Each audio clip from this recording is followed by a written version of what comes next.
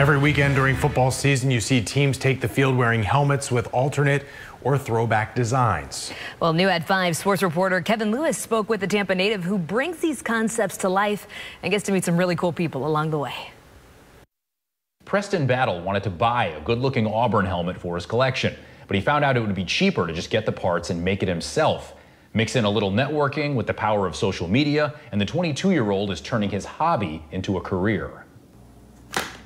It takes a lot of work to turn a design into reality. I bought a used helmet, filled in the scratches, sanded it down, painted it, clear coated it, had some decals made, and went from there. So how long does this take? The complexity of the design is really what influences time, but once I have all the parts in front of me, I can get it put together in a few hours, but a restoration project like that will definitely take a couple weeks. Battle's list of clients is legit. From Tampa native and Colts returner Isaiah Rodgers to 11-year NBA veteran Nate Robinson to former NFL punter turned podcast star Pat McAfee. Boom, flip it over. But it's a beautiful helmet. Shout out to Battle Custom Helmets. I've met so many people, so many more people than I ever thought I would doing this. After putting together a helmet for ESPN Sports Center, Preston got a call to make one for the GOAT.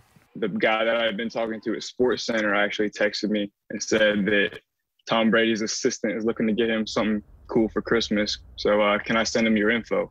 I was like, dude, bro, like now, like you didn't even have to ask. Battle graduates FIU in a few weeks, and he already has a job lined up with Green Gridiron, where he'll get to be like a kid in a helmet store. Whereas I just do individual custom projects, they have the whole warehouse. They sell helmets for game use. Also, they sell all the face masks, visors, accessories, all that.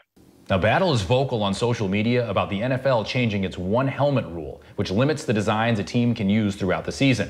Now, Bucs head coach Bruce Arians thinks that rule will be changed this offseason. And if it is changed, he has a local guy who I'm sure can help him with some designs.